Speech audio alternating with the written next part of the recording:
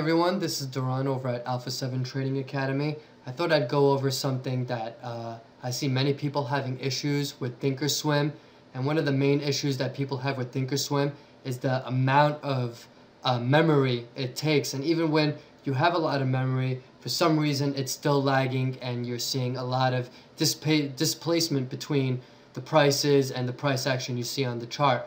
And this could be very frustrating for a trader, for anyone who wants to look at charts with accuracy. I mean, accuracy is one of the most important things in the stock market to have as an advantage. So one thing that many people don't tell you is how to fix this lagging. How can we fix this lagging? Now, for many of you who have 8 gigabytes of RAM or more, there may be a solution, okay? Or maybe even 6 gigabytes of RAM could be sufficient enough. So what many of you don't know is that you could click, before logging into ThinkorSwim, you could click on the bottom left corner to the configuration button. And then you'll see here below memory usage, there's two boxes. The one on the left is the minimum usage you're willing to supply to ThinkorSwim at any given time.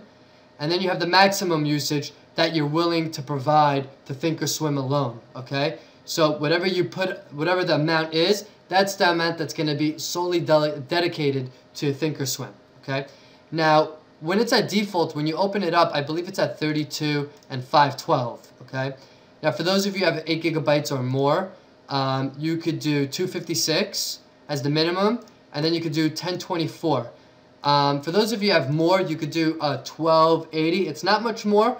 Even for those of you who have 8 gigs of RAM, you could still try 1280. Worst case scenario, if you think it's taking too much out of your RAM, okay, then you could just always switch it back to 1024, okay? And then what you do is you just click save, and you log in as you would normally do, okay?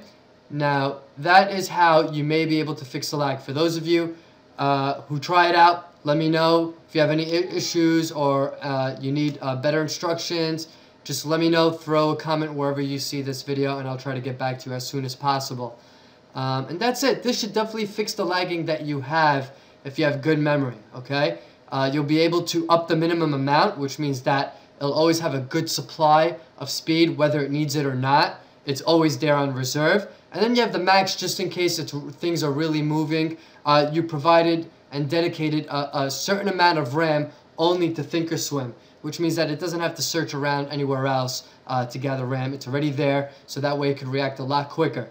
I hope this helps you guys who are using ThinkorSwim.